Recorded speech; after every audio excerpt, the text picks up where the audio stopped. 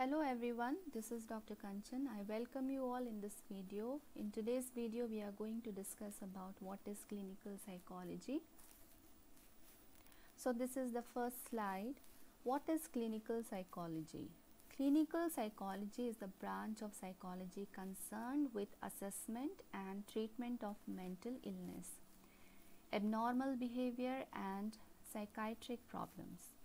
This field integrates the science of psychology with the treatment of complex human problems, making it an exciting career choice for people who are looking to work in a challenging and rewarding field.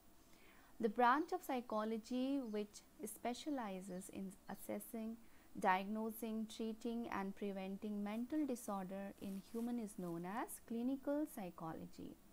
It studies the emotional and behavioral disorders among the young and adults.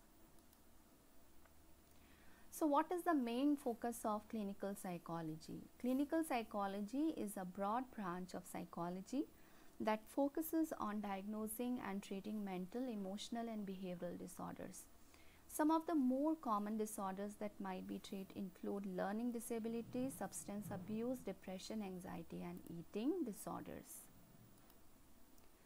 So we can see one name, it is written here is Lightner Whitmer. So who was Lightner Whitmer and what is the contribution? So we can see that Lightner Whitmer is generally considered to have founded clinical psychology in 1896, Mac Reynolds 1987, 1997, Ruth 1996, Watson 1956, all they were very much included in supporting the clinical psychology.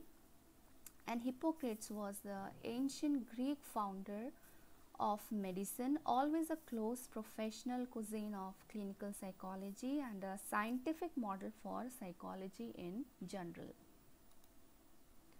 What is the difference between clinical psychology and counseling psychology? A counseling psychologist has a stronger focus on healthy individuals who have fewer pathological mental problems. A clinical psychologist has a stronger focus on those with a psychosis or other serious mental illness. Defining the nature and scope of clinical psychology. Clinical psychology is the branch of psychology that focuses on developing assessment strategies and interventions to deal with these painful experiences that touch everyone's life. The development of effective assessment, prevention and intervention services relies on basic research into the nature of emotional distress and well-being. The practice of clinical psychology also covers indirect services that do not involve contact with those suffering from a mental disorder, such as consultation activities, research, program development, program evaluation, supervision of other mental health professionals, and administration of health care services. Thank you so much everyone for watching this video. Namaskar.